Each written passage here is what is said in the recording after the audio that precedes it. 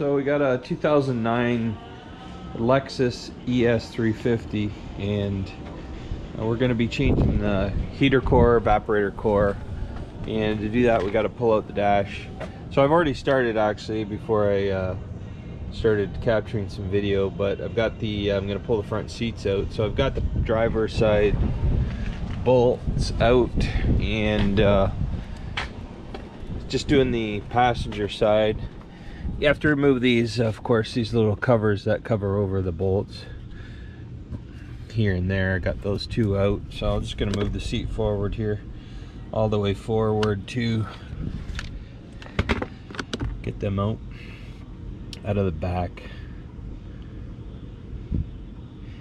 I've got the battery still hooked up, but after I get these seats moved up here, I'm going to disconnect the battery, because that's very important when you're going to be taking wiring connectors apart, like what we're going to be doing on this job on the seat. That way we don't end up inadvertently causing any issues with the electrical system, and especially when we're dealing with the dash and you got airbags involved. You want to make sure you do that. You just come out here and you got a couple of bolts here.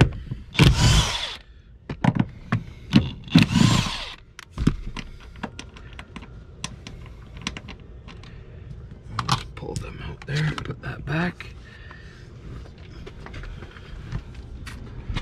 So like I said, I'm gonna go pull the battery cable off. I already got it loosened. I also already took out the strut support cross member, because I need to get down into the heater hoses and the evaporator core hoses lines. So I already had this loosened off, battery negative cable, so we'll just get that loosened up. And so what we're gonna do now is we're gonna get these seats loosened up here. Not sure how well this is gonna record in the dark, but we need to get these connectors apart underneath. As you can see, we have this wire harness that comes up, and they do have some safety clips on them, and we'll be looking to remove those to ensure that we can get those apart. So I'm gonna go get a screwdriver, and I'm gonna grab a light.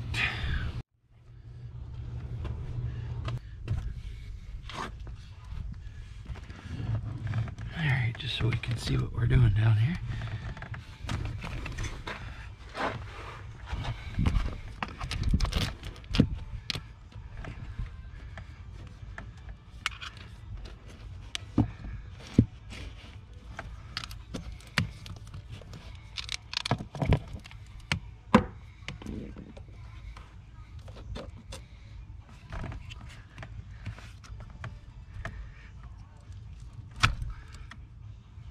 The yellow ones are always airbags on cars, and so we need to ensure that we're careful there. Although I have the battery disconnected for at least 90 seconds to discharge the system, so we're in good shape there. This is in its day, this is 2009, this is a luxury vehicle, and so we're going to ensure that we do an excellent job of doing this work, because there's nothing worse than, you know, doing a job on a car, and especially when we got to take the dash out and having squeaks and rattles afterwards. So you got to ensure that you do a high quality job when you're doing these. Now, goes to stand for every job we do. We want to do a high quality job, right? Now, I haven't had these ones apart before, but you can see that's the harness there, and I'll just lift the seat out. Being very careful not to scratch any of the customer's trim.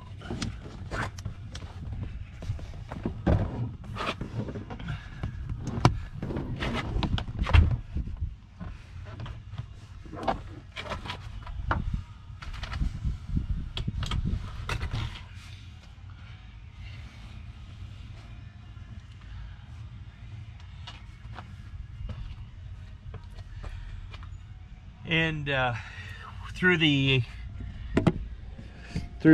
night, we'll put that seat back inside. We'll get this vacuumed out for the customer too. The reason why we took the seats out is because we're going to end up pulling the carpet back and pulling the console out.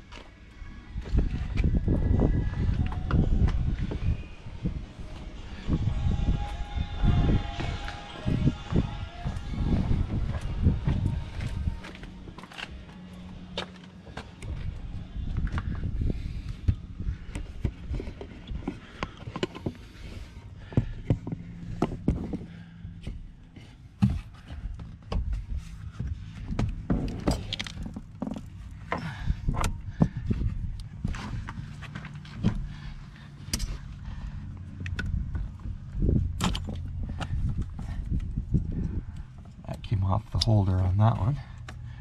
We'll just push that back on there. There we go.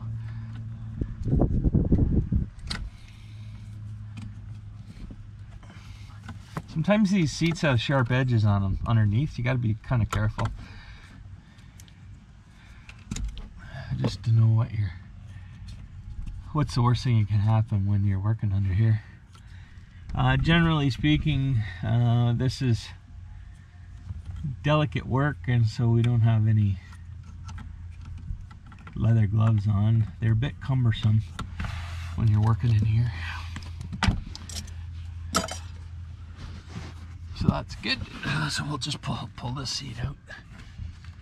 Like I said, we'll take the seat out, and then overnight we'll put the seats back in the vehicle in case it rains.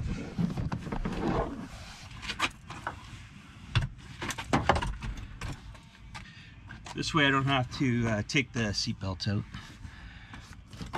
It's already a huge job, so we don't want to make it bigger than it is, that's for sure.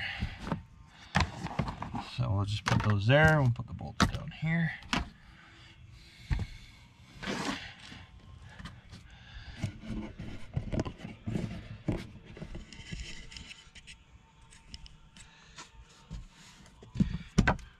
These are really nice floor mats in this vehicle that hold these in. You know, I'm talking about floor mats, but you know, what a great idea these guys have to keep your floor mats from moving on you using a clip mechanism like they do. But you just have to get them to pop out here.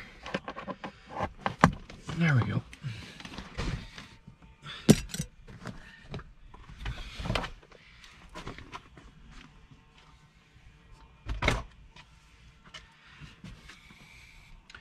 That's good.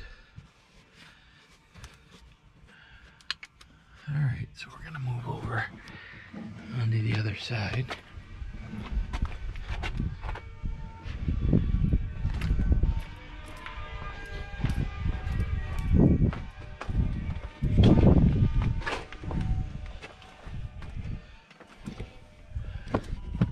Pretty much everything needs to come apart here, so we're gonna get some tools to take this stuff apart. Might be kind of hard to see. I'll be anxious to see what the video looks like with very low light situations. So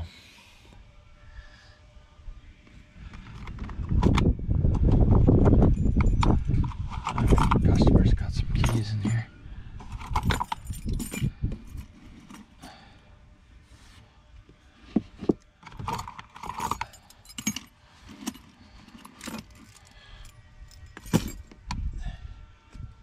Wow, lots of keys. just because I'm going to be taking that all apart, so I don't want anything getting lost that I don't know about.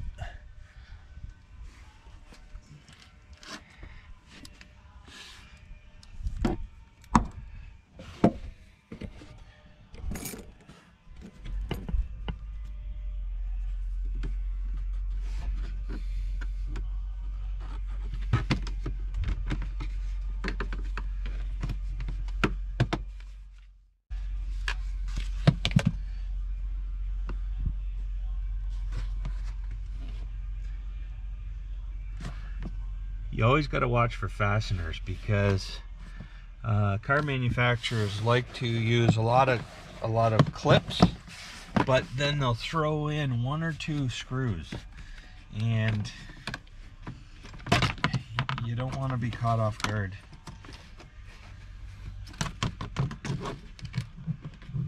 Next thing you know, you got clips broken. The whole kit and caboodle. You don't want that, that's for sure.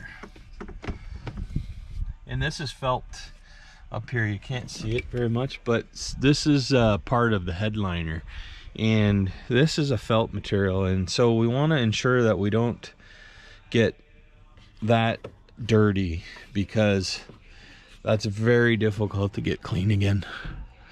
So what I'm going to do is go get some gloves on, and we'll take that off. Just because we got to get that pillar off, because we're going to be pulling the dash out anyways.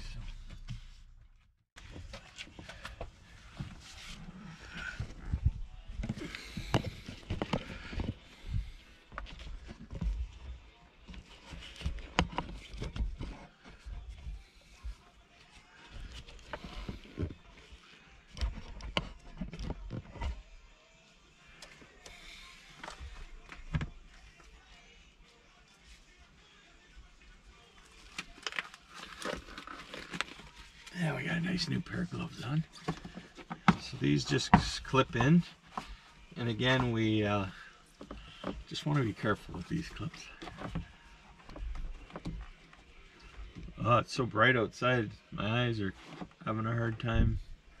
Just with my eye troubles that I've had, it's so painful actually, working out here in the bright light. Doesn't seem light from the camera, but it's reflecting off the hood of the car, and it's just causing me a lot of discomfort. It's almost like I need a light, but I need sunglasses. It's so hard to describe. This is a unique clip on the top here. Never seen one like it. Alright, so we got that out.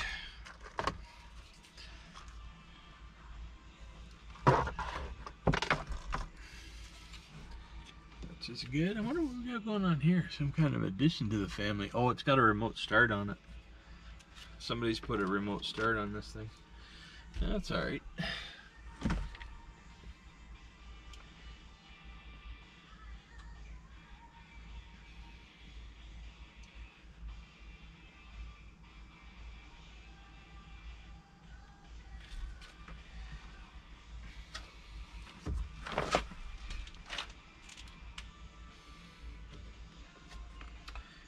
Alright, let's go get some tools.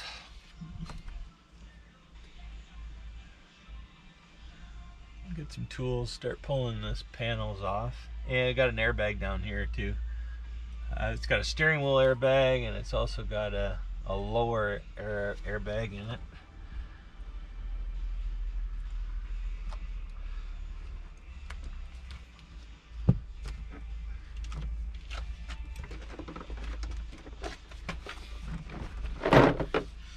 I don't know if you can see this down here or not, but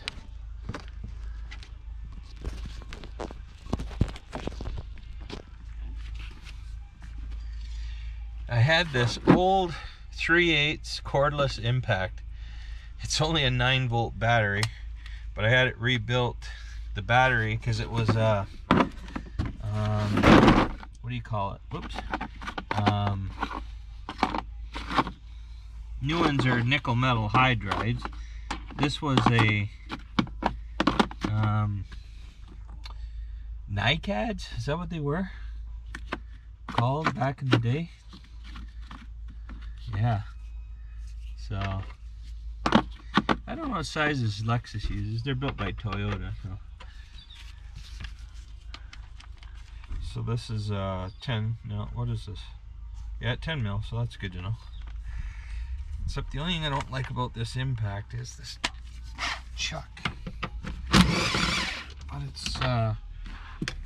it's a snap-on. It's been a good little tool.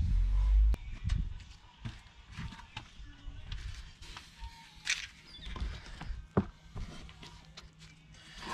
gonna take some of these covers off.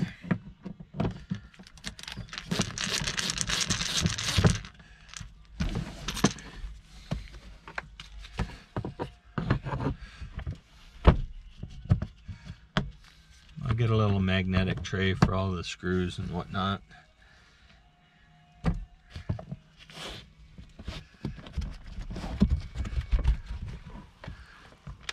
Just so I don't lose them. Let's put them in this tray for now.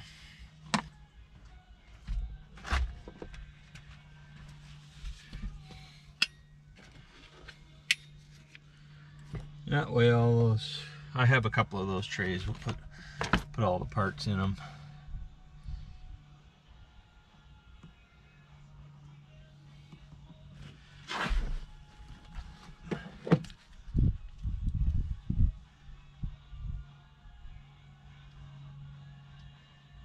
I wonder if he even knows there's switches down here. I got neat stuff hid all over the place here. If you look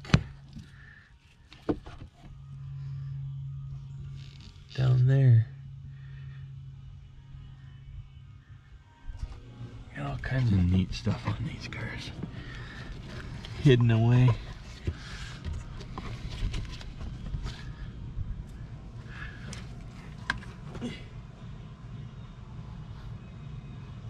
Oh, that's the tire pressure monitor set button. Isn't that something? I wonder if he knew that was down there. I'll have to look that up because his tire pressure monitor is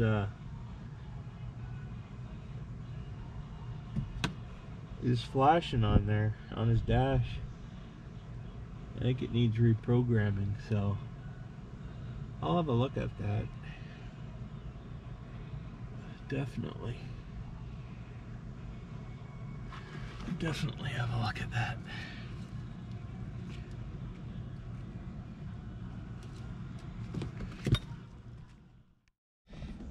Okay, so I'm not sure if you where we left off here, but I've taken the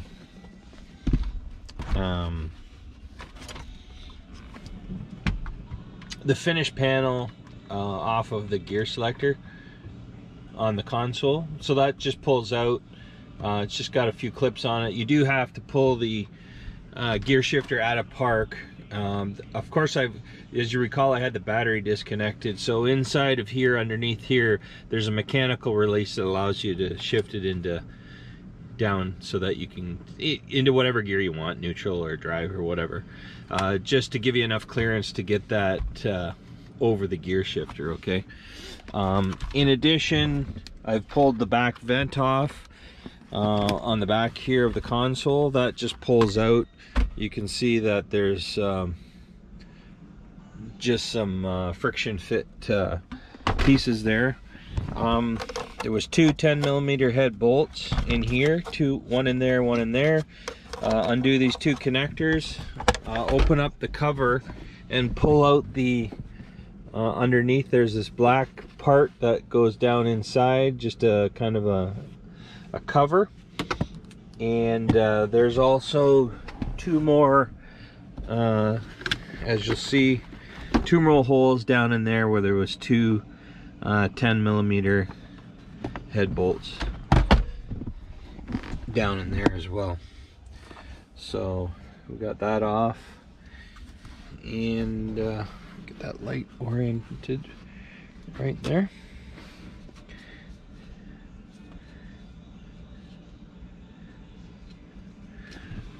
pulled this out. This is just a divider for the cup holder. I don't know why I had that out, but I did.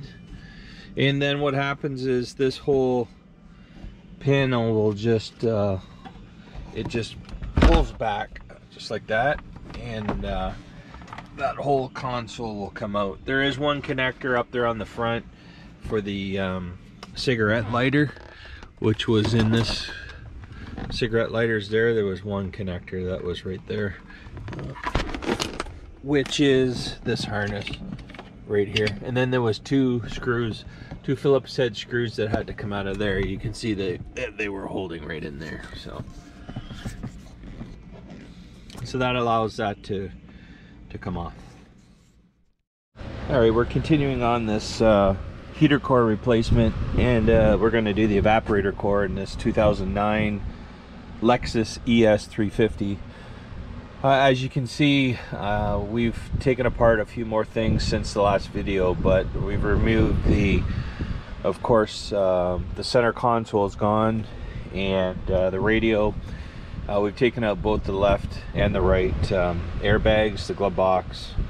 We're just continuing on with going to remove this A-pillar trim and speaker covers, and we'll get the instrument cluster out and continue on in our process of getting this heater core out of here. I'll just give you a good look around, see where we're at thus far.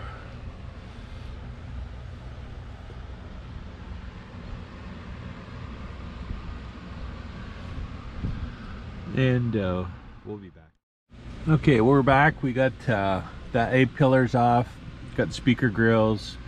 There's 10mm bolts underneath the speakers grills, under all of them. Took the speakers out, associated wiring, got the instrument cluster out, and any basically wiring. There's ambient air temperature sensor tube there that came off, just unsnaps out of the holder there. But what we need to do now, as there's some through bolts through underneath the hood, we've got the cross member taken off that goes from the strut towers. Now we're about to take the wipers off. I'd just like to get some orientation of the wiper blade locations, taking note of that because these are on a spline. As soon as you take them off, typically they can go back in any position, so we want to make sure that we put those back in the right positions, because we need to take out the wiper cowl, and underneath the cowl you'll find your transmission, motor and transmission for your wipers. But there's some bolts coming through that we got to take the nuts off to take that upper dash pad off. So we're gonna do that now. So you can see we've taken off the wiper, transmission, cowl cover. That's what it looks like there. It's just got a couple of, as you can see, a couple of these retainers have the Phillips head. Just take a little screwdriver, and as you're turning it with a Phillips screwdriver, just turn that and get a screwdriver in between this plastic, these two plastic parts. Just wedge it right in like this as you're turning the Phillips screw. That'll help that to come out. And underneath we have one 10mm underneath the, you'll see a little plastic cover here, and it just goes in over top of that hole. It's a grommet just to keep the water out, and underneath that, like I said, there's that 10mm head bolt that you're going to want to get out of there. That's it underneath there. One eternity later. Okay, so you can see we got the upper dash pad off now, and basically we just have a few more wire connections to get off, and then we'll be taking the main support because we're trying to get at the HVAC case, which is right there. as you can see in white. So we need to just pull some harnesses back and get that structural member moved over. It's very, very possible we're going to be able to just swing it from the passenger side over on an angle enough just to get the case out, but we'll see how that goes. Every car is sort of different. You can see we've got the dash out, dash pad off here, and just as a pointer, the airbag stays in there, passenger side airbag, and as does the duct work. You'll see some 8mm head screws, and you might be tempted to take that off, but it all comes with the upper dash pad, all the duct work.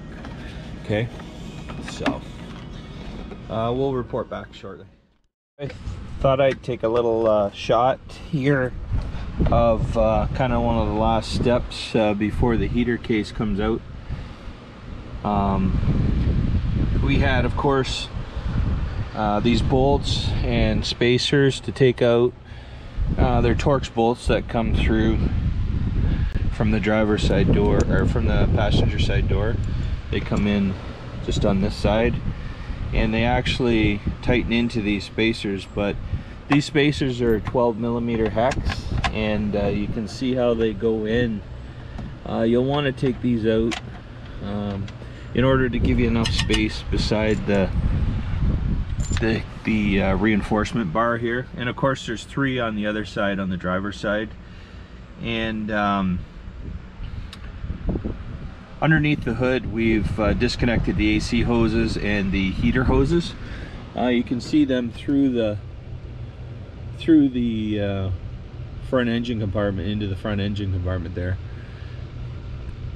and I'll show you those when we put it back together. But I'm just about to remove the HVAC case out of this spot. Of course we had to lower the steering column down. There's 2 nuts and 1 bolt that goes through in order to connect that together. So looks like a bit of a mess, but it's not too bad. I'm just gonna sneak it out, just maneuver this support bar out of the way enough to get the heater case to come through the bottom. Okay, so you can see we've got the HVAC box out of there now. You can kind of see the orientation of the support member, dash and HVAC support member. Here's a little something you want to pay attention to. This module is mounted right on the back side of the HVAC case. Okay, so it's buried in behind the HVAC case, and it's almost impossible. I'm sure somebody could have got this connector off, but I couldn't get my fingers down in there. But this module just simply slips up and slips out, so out of the case, and I'll show you that right here.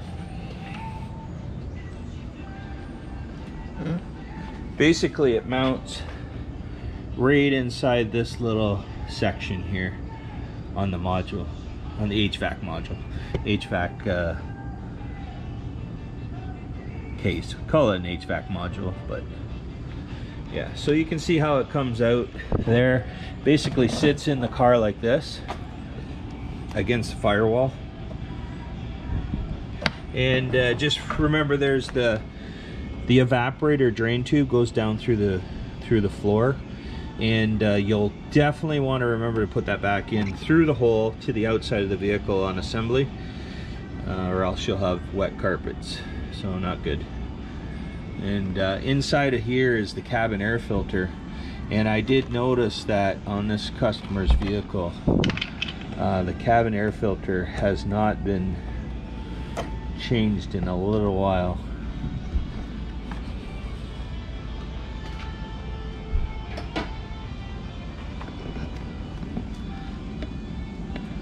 Just trying to sneak that out of there. You can see what we end up with inside of a cabin air filter that's not been regularly maintained, so that can really restrict the outside air, fresh air. So, all right, well, we're going to inspect this a little bit further and start getting it apart. You can see the heater core lines right here. This goes through the firewall, and you got the inlet and the outlet heater hoses that attach on. And I'll just try and capture a picture of that in here. What I'll do is I'll just grab a flashlight. So as I said, you can see the heater hoses right down in here. I have some heater hose clamps on that. That's for design to pinch off the heater hoses so that the fluid doesn't come out. That's the lower one, and I've just got the upper one tucked away here, so you can see that. And then down here is where the evaporator refrigeration lines attach. So that's basically it. Underneath the hood, this model of vehicle is very easy to get at to the firewall. Some models you actually have to pull this whole wiper assembly out and pull this whole wiper console, but on this particular vehicle we don't have to do that, so that's very good. So you can see we got the HVAC case apart, we got the heater core out, and we also have the evaporator core out. It's simply a case cover where the evaporator is housed inside of. Around 10 screws gets it apart. Of course, you have to take apart the thermostatic expansion valve. Has to get unbolted off the evaporator core before it can come out of the case. It's just right there. That bolts on with these two. These are 4mm head Allen screws that just bolt together. But you have to take that expansion valve off before you can get it out of the case, because the expansion valve, the evaporator core fits through and comes up through, and then the expansion valve bolts on to the evaporator. Okay, so you got to take that apart first. Okay, so you can see we got the new evaporator core installed. There's the old one there again, and also a new thermal expansion valve. It's just so much work to get this box out, this HVAC module box, different names for it, whatever you want to call it, but we just want to make sure that we do not have to do this job again, and so we're changing the evaporator core. The actual problem, customer concern, was reported that there was lack of heat, and it's confirmed there was a restriction inside the heater core, so we have a new heater core to go in it as well. That'll be kind of the next step that we go through. We'll be putting the new heater core in and buttoning it up and making sure everything's good, and then we'll be putting the HVAC module case back in. All right, just give you a little update here. It's kind of dark in here, I realize, but give it a little bit of light here. Got the HVAC case back in, HVAC case back in successfully. Got the mount, as you can see, the reinforcement bar that holds the dash and the HVAC in, all back tied in, all bolted down. Everything looks good from that perspective. We got rid of the old remote start system. You can see the harness laying there, as it was redundant, didn't work anymore. Didn't have the controls for it, didn't have the remote fobs for it. So if he wants to put in another remote start system down the road, will be clean start there. So just gonna button this back up, put the dash pad back in after I do get a little bit of wiring tied back up again, and we'll get the dash in. It's supposed to rain tomorrow, so I need to get this dash in to be able to work on it inside the garage hopefully tomorrow. So that's it for tonight. So success, well done. Got that all back in, so I'm happy with that progress. All right, just another little update here. Just about ready to put the upper dash pad back on. Basically the dash. Got everything kind of set in place, ready for it to go on. And hopefully this will go back on pretty smooth, and we'll get this buttoned up here. The rain's passed through, and so I'm able to do this work outside, which is very convenient because I can open the doors wide and able to get this thing together. So yeah, look forward to putting that all back together again. All right, just another little update. We got the dash pad back in, upper dash, and I'll be doing all the hookups, getting this back together and tie it all back in again. So we'll report back shortly. Thought I'd take a little progress shot here, progressively getting this stuff back together. Do the instrument cluster next, concentrate on the driver's side now, and get this back together. Then we'll put the A-pillars on. I'll show you those clips that I was talking about earlier. They're actually, I'll get my light because you can't see it that well, but they're right there.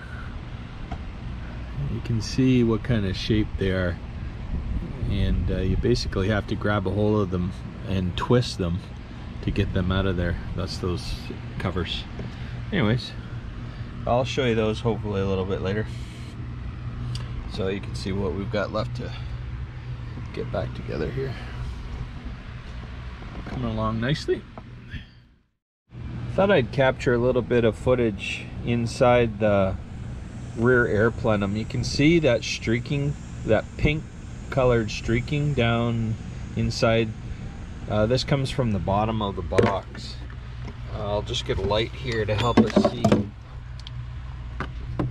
That attaches right onto here, and that comes to give the airflow to the back of the vehicle. Those ducts just tuck in beside the carpet next in the console. That's for the rear, for the passengers to get some airflow back there. Obvious signs of leaking in the past in there, and I'll just take you and show you the heater core.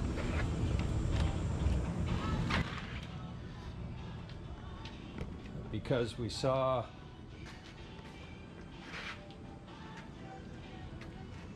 traces of that same leakage you can see on the heater core. I hope that you can see that okay. You see that pink? That's actual coolant, because this does have long life coolant in it. So you can see where this heater core has been leaking. So it was going to give trouble no matter what, regardless of the blockage, the internal blockage. It had some external issues as well. So just wanted to capture that for you. Okay, as I promised, I was gonna show you this pillar installation, because like I said, it has a kind of a goofy clamp on it, connector, really a retaining pin, and you can see it there. Hopefully you can see it there.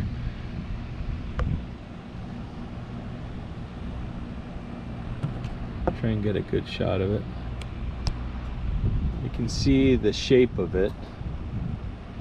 So when you're taking this apart, you can see the shape of the hole. So it's actually, when it's installed, it's actually this way, and it has to come out this way. So you have to turn that thing 90 degrees in order to get that thing to come out. So we'll see how difficult it is to get back in here. Again, I have the gloves on. I've got some cotton gloves on this time. but we want to make sure that we don't get this thing dirty. So we'll try and sneak this down inside. And sorry, it's a little rough on the camera shooting here.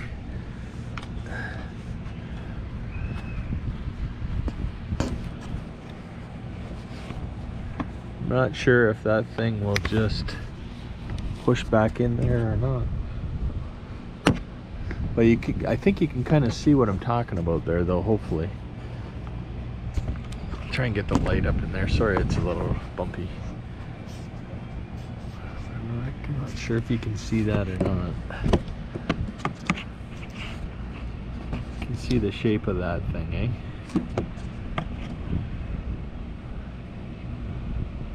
So I'm gonna try and get that thing in there. It may just push in, but I might have to twist it and turn it to get it on. So hopefully you can see that okay.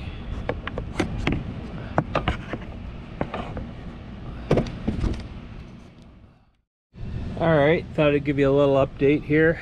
We got her all back together, and looks pretty good. I'm pretty happy with the results. Got the seats back in. I gave it a good vacuum underneath. When you had the seats out, good opportunity to vacuum it all out. So I didn't vacuum the back seat yet, so you can see that, but everything looks good here. Take a walk around, show you on the other side.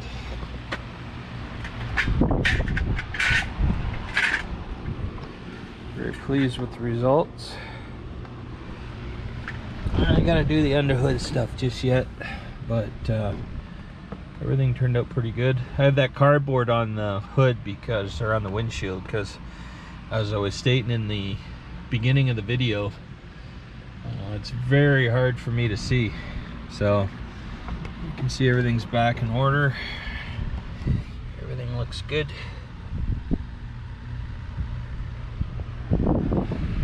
Pleased with it. So I'll get the coolant back into it and evacuate and recharge the air conditioning and give that a try. Make sure everything's hunky-dory. Okay, talk to you later. Alright, so we got her all buttoned up here, and recharged the air conditioning after evacuating for 45 minutes.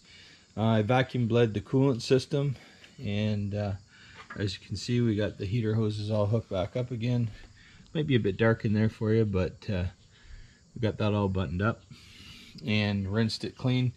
So AC is blowing very cold, heat's blowing very hot, so I'm happy with that. I'm just going to take it, and I got to put the floor mats in it yet, and clean the inside of the windshield, and that'll be done.